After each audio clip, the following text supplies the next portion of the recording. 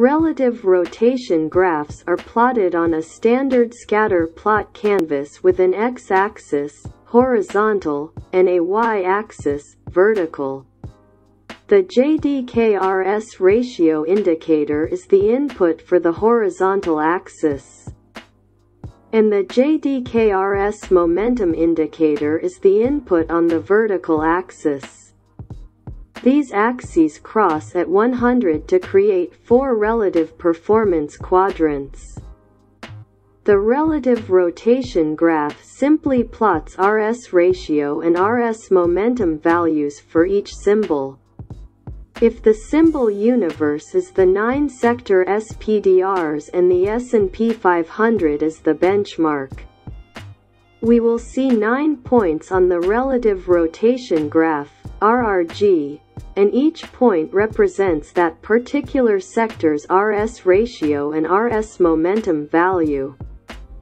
The relative rotation graph is shown above with 4 possible combinations. Let's assume we are using the 9-sector SPDRs as our universe and the S&P 500 as the benchmark. A sector is in the leading quadrant, green, when RS-Ratio and RS-Momentum are above 100. A positive RS-Ratio indicates an uptrend in relative performance, and positive momentum means this trend is still pushing higher.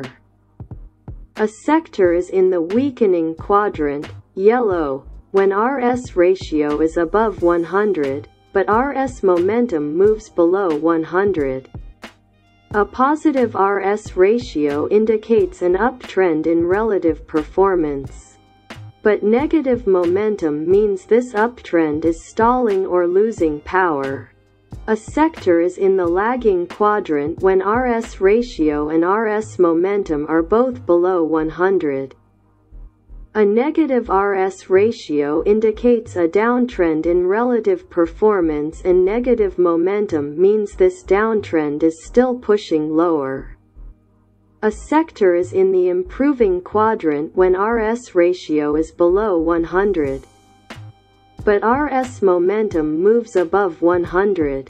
A negative RS-Ratio indicates a downtrend in relative performance, but positive momentum means this downtrend is stalling or potentially reversing.